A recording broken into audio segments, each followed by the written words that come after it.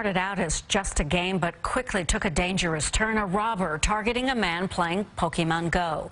CBS 2's Tracee Carrasco shows us the violent incident caught on video. Look at me, just a lazy Pokemon player. Richard Yaneza was live streaming himself playing Pokemon Go just after midnight early Monday, when suddenly the video gets shaky and you hear Yaneza pleading with someone. No, please. The attacker took off with the stolen cell phone still recording and live streaming on Twitch TV, an online gaming site. Police sources tell us Yaneza was walking alone near 59th Street and 6th Avenue in Central Park when he was approached from behind and punched in the back of the head.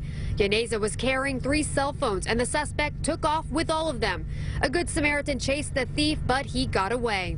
Oh, that's rough. He should have been paying more attention, I think. We showed the video to other Pokemon Go players in Central Park who say fellow gamers need to be careful. Never do it walking around at night.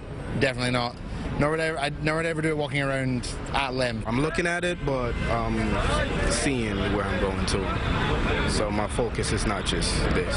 The NYPD tells us no arrests have been made. They are reminding Pokemon Go players to be alert and aware of your surroundings, to also play in pairs or groups.